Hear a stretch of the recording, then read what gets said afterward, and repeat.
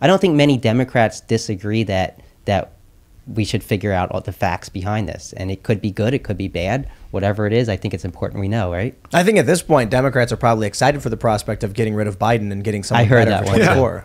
Yeah, I mean, you've heard people saying that basically it's like, here's how you get rid of the guy. Because apparently he's planning on running again. He's already campaigning.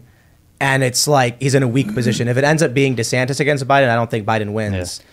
Yeah. I agree that he's probably too old to run for a second term. I would love for the Democrats to nominate somebody that's younger. I think that if it was Trump Biden, I think Biden would win. I think if it was DeSantis Biden, I think Biden's going to have a difficult time. Who would you guys vote for, DeSantis or Biden? It's still Biden. Okay. Why though?